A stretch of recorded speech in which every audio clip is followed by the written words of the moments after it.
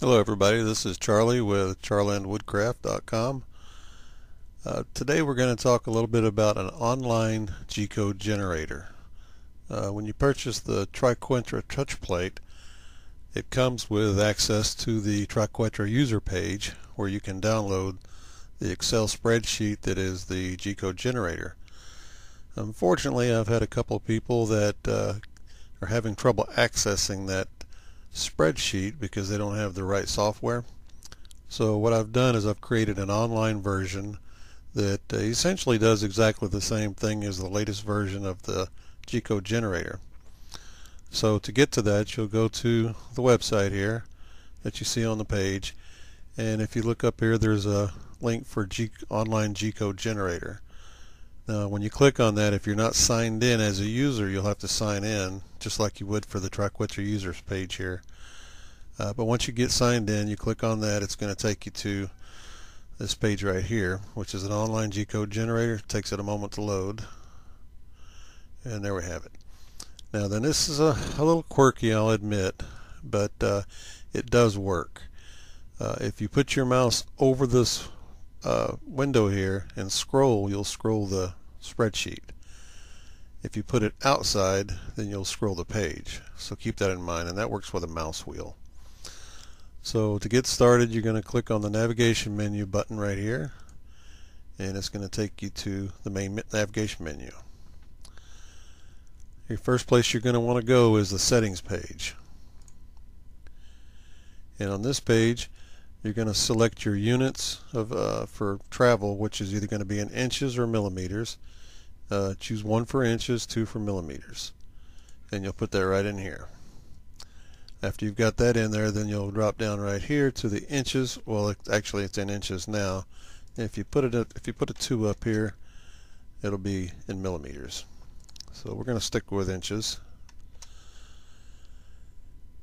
Okay, then you're going to add your z-axis thickness, which if you look at the diagram here, it shows you the z-axis is right here, measuring the cutout portion. And I've got it in here right now as 0.8 inches.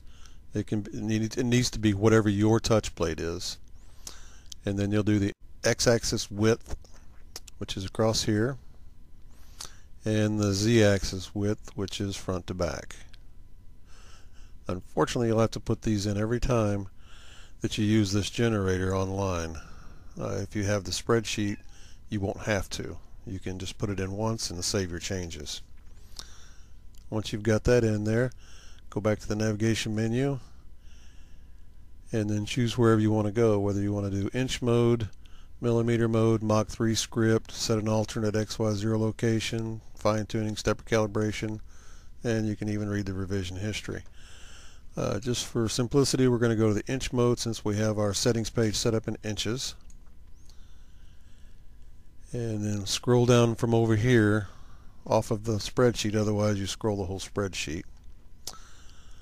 You may want to zoom out on your web page. If you zoom in too far, and I'll show you there, you can actually get zoomed in so far that you can't see the whole thing.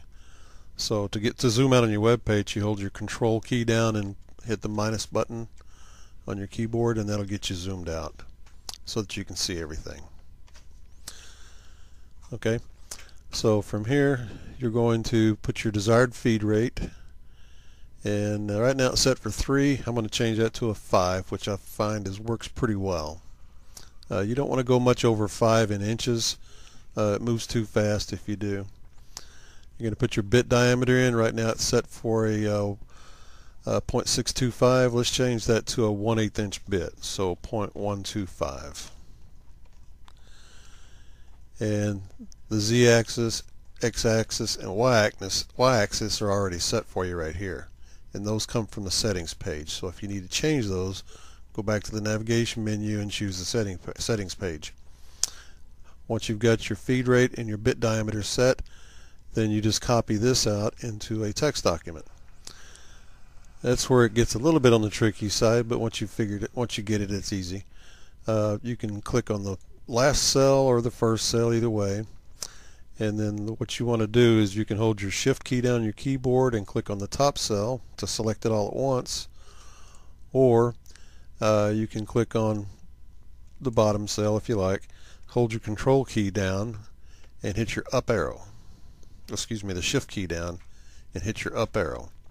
And you'll select it one line at a time until you get to the top. If you go too far, just click your down arrow to go back to where you need to be.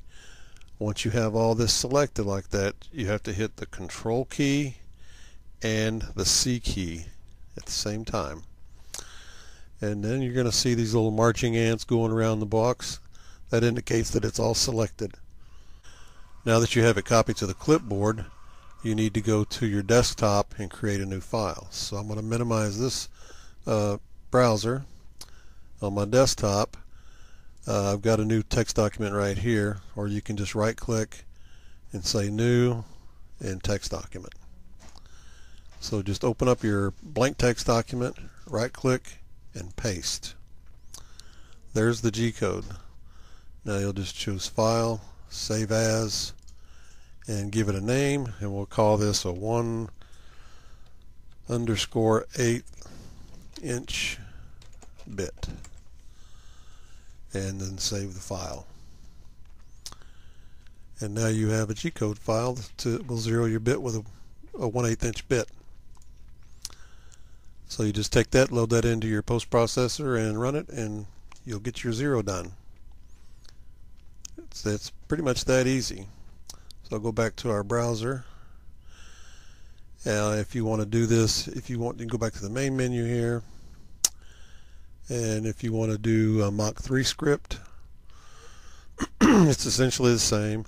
The script is quite a bit longer, but you'll set your feed rate right here. Again, I wouldn't go higher than 5 in the inch mode. And then over here you'll go to the first line, and then if you want to click right here in this little sidebar, you can drag your window down till you get to the bottom of the Mach 3 script, which is right there. Hold shift and click on that one, and now you have it all selected. Then you'll do the same thing again with the control C to copy, create a new text document, control V to paste it in there, or right click and paste, whatever you want to do. Save that file, give it the name you like, and then import that into your Mach 3 machine. There's a video on the website that shows how to actually import that into Mach 3, so I won't go into that detail right here. So I hope this helps for those people that don't have Excel or are having trouble with the G-code generator. So thanks for watching.